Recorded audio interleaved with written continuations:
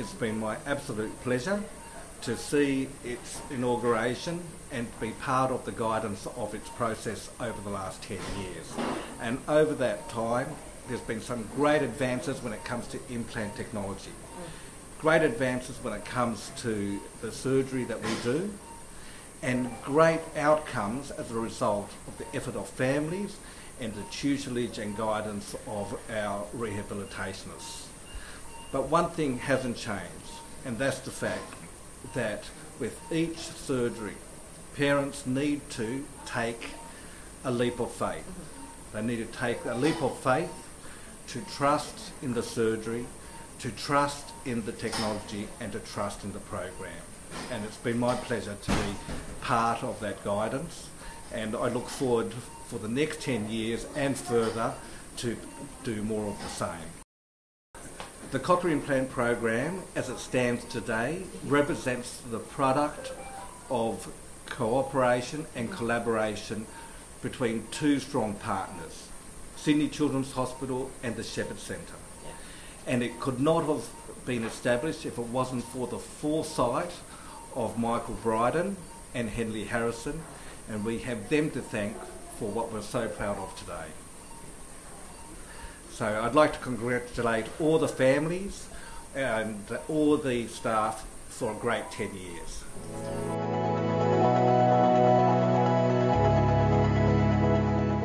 Liam started at the Shepherd Centre when he was 14 months old with a severe bilateral hearing loss. He had a progressive hearing loss. We knew he would need implantation at some point. All those years ago they didn't implant children that were severe, so we had to wait till he became profound, which took nearly 12 months of hearing tests every few weeks, till we very excitedly ran into Wollongong Shepherd Centre with our profound bilateral sheet from Australian Hearing, so we could then be implanted. At that time the Shepherd Centre said, we're just starting a program to implant children, and would we be interested in letting Liam be the first? And as we were very happy with the Shepherd Centre, we didn't want to go anywhere else, so we pursued. Our hope for Liam was that the language that he acquired would stay, because Liam was obviously losing language as he was losing his hearing. We wanted him to go to mainstream school. That was really, really important to us, and an implant would give us the best chance of getting him into mainstream school. And we wanted what was best for him. We wanted him to hear, so an implant allowed those options. Our fear was being the first and wondering who this surgeon was, and his first child in Australia, and it was my little baby, and could I trust him? But Philip was fantastic, so that alleviated that concern. And what the process would hold. Being the first, there was no one else to sort of hold your hand as a parent and say, this is what's going to happen.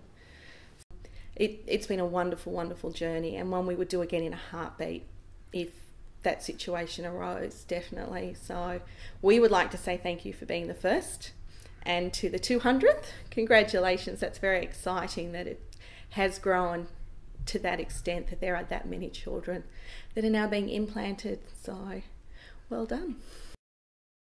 My name's Liam, and I just play drums, and I go to school at St Andrews, and I play soccer on the weekend, and in the summer I play cricket, and I sometimes play drums, and my mum doesn't like it when she plays it, when I play it loud.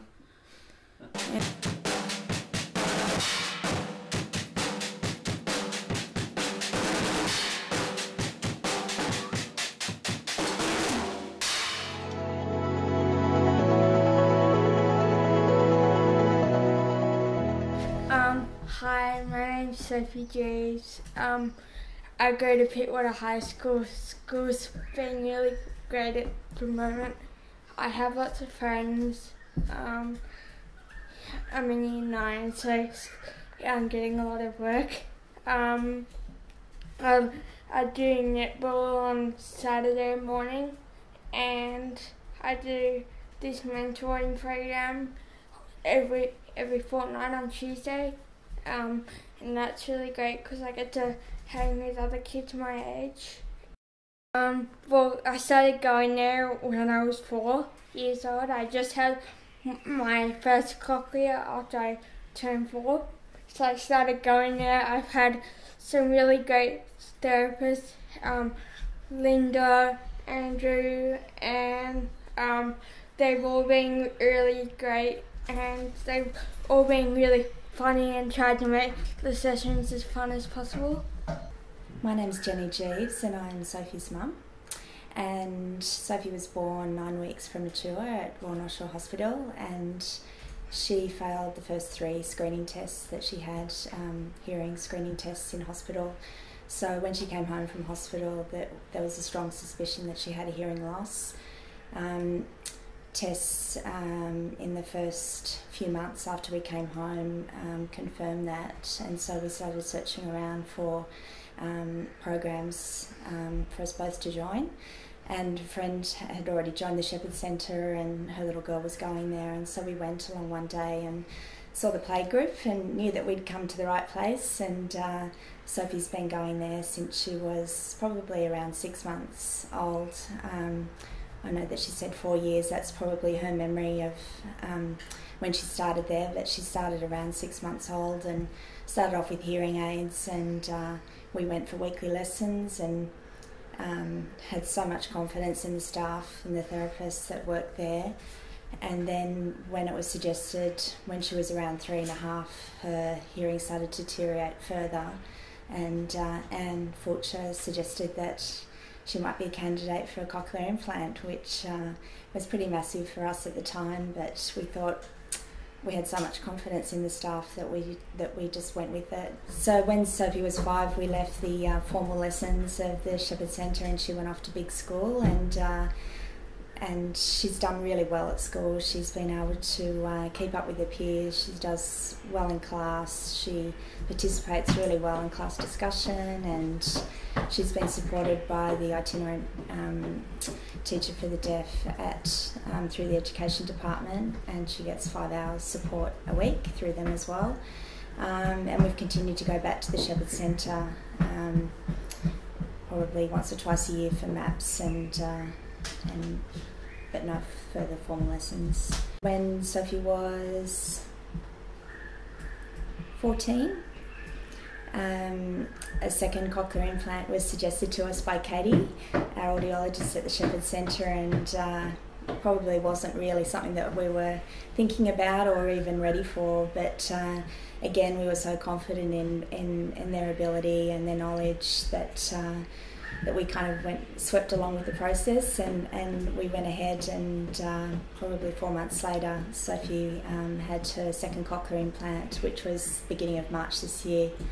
Congratulations to the Sydney Children's Hospital and the First Sounds program for their 10-year anniversary, and thank you so much to the Shepherd Centre and Dr. Chang and all the audiologists and therapists that work there. It's really made such a massive difference to our life.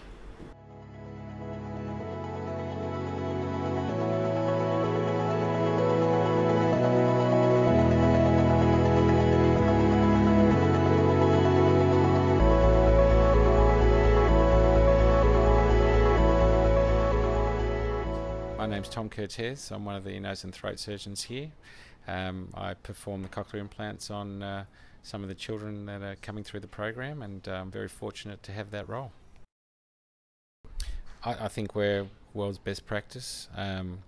There's obviously different things that different people do around the world, but we had a girl come from Japan not so long ago who, and you think of Japan as a first world country with great medical expertise, and she'd been implanted on the wrong side and hadn't done very well, and she decided to choose us as her implant program, and has done really well since we found out that she could be implanted on the other side.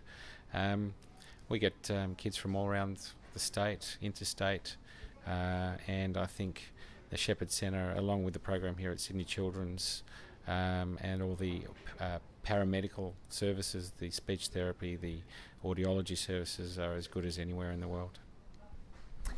Also, the results are outstanding. The quality of the implants have really improved. and the fact that we're now implanting kids as young as 5 months means that we're finding that they acquire speech at normal ranges, normal levels, can go to a normal school, speak on a telephone. There's nothing more rewarding than giving hearing and speech development to a deaf child. It's one of the most rewarding things I do, actually. I'd like to congratulate the Shepherd Centre on their 200th implant. I'm really pleased to be able to be involved with the program, and I wish you all the best in the future.